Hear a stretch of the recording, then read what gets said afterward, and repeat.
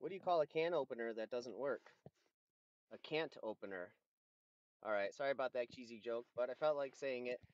It's Mr. C here, Linear Algebra Bros, talking about definite and indefinite matrices in this video. So I'm going to give you a few definitions and then a couple of theorems regarding the definitions. All right, so a quadratic form is said to be positive definite if when you form the product x transpose ax, which is going to be a real number, by the way, is greater than 0 for every non-zero vector x. So a vector x that has at least one non-zero entry. Quadratic form is said to be negative definite if the product x transpose ax is less than 0 for every non-zero vector x.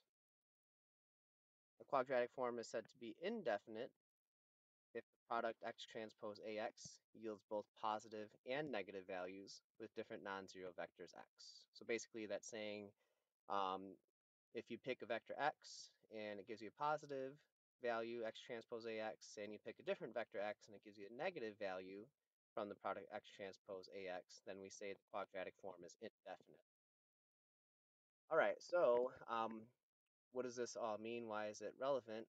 Well, let's talk about the first theorem. If A is a 2 by 2 symmetric matrix, then x transpose AX is positive definite if and only if all the eigenvalues of A are positive. So if you form lambda I minus A, take the determinant and set that equal to 0, and all the eigenvalues are positive, then the quadratic form is positive definite. X transpose AX is negative definite if and only if all the eigenvalues of A are, you probably guessed it, negative, or in the context of Arnold, negative. The quadratic form x transpose AX is indefinite if it is neither positive definite nor negative definite. So I want to just kind of expand on that. Basically, this means that some of your eigenvalues are positive and some are negative.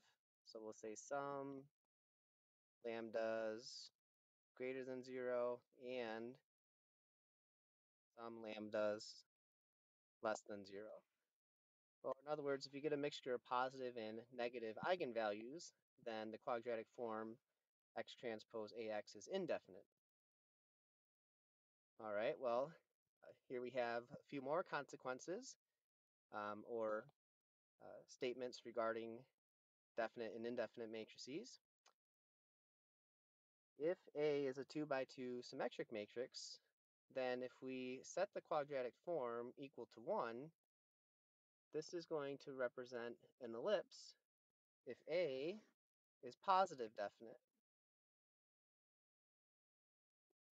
In other words, if all the eigenvalues of the symmetric matrix A are positive, then we know in advance that the quadratic form that we're working with corresponds to an ellipse. X transpose AX equals 1. If we set the quadratic form equal to 1, it's going to have no graph if the symmetric matrix A is negative definite.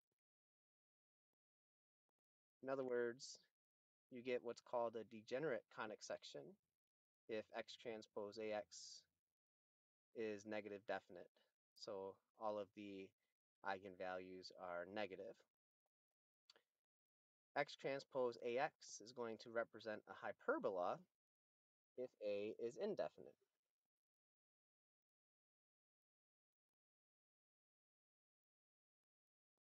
So what that means is that if you get some eigenvalues that are positive and some eigenvalues that are negative, of course, if this is a 2 by 2 symmetric matrix, if you get one eigenvalue as positive and one is negative, then the symmetric matrix, the quadratic form is considered indefinite, and we would know in advance that the conic section that it corresponds to, the quadratic form, would be a hyperbola.